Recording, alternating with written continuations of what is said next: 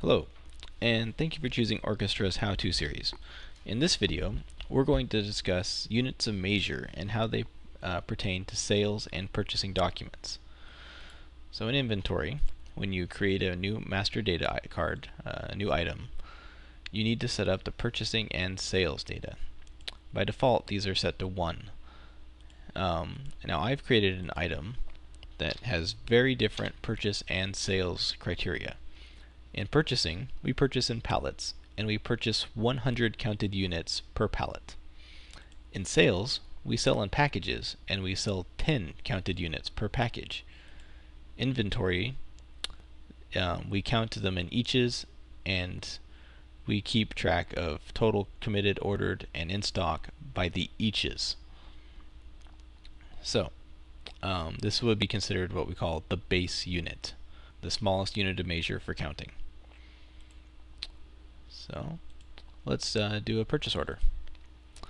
And actually, before we do the purchase order, let's just take into consideration how many of each item we have on order and on that is committed. So we have 17,500 on order, 160 committed on sales orders.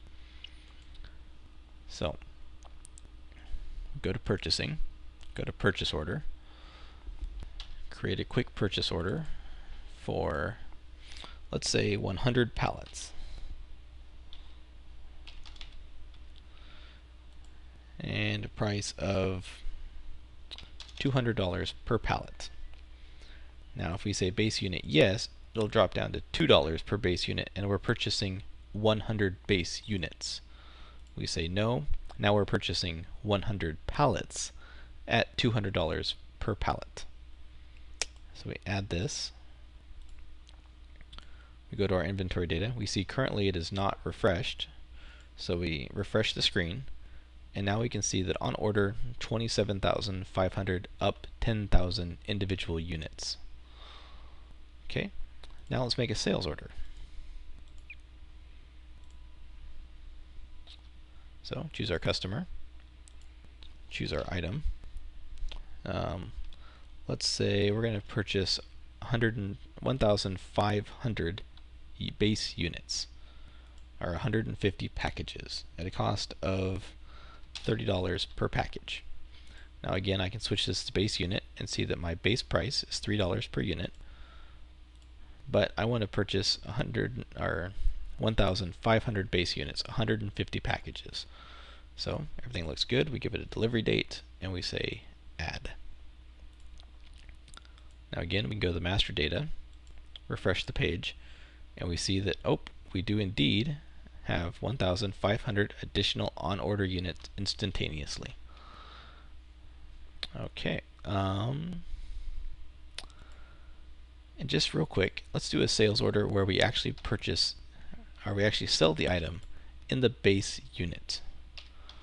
So we choose our item, and we want to sell 15. This is an odd number. This would be like selling, 1.5 packages.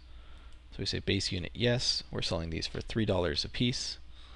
So total $45. Okay, and just to show you that's possible. Oops, forgot my due date. We've now sold a half package, and the system had no trouble with that at all. Okay, I hope you find this helpful. This concludes how you can set purchase unit of measures and sales unit of measures, and also how you can override those on the line to purchase or sell in whatever quantities you prefer. I hope this was beneficial, and as always, feel free to give us a call, 559-477-4256, or shoot us an email, info@orchestrateam.com, or feel free to visit us on the web, www.orchestrateam.com. Thank you, and have a good day.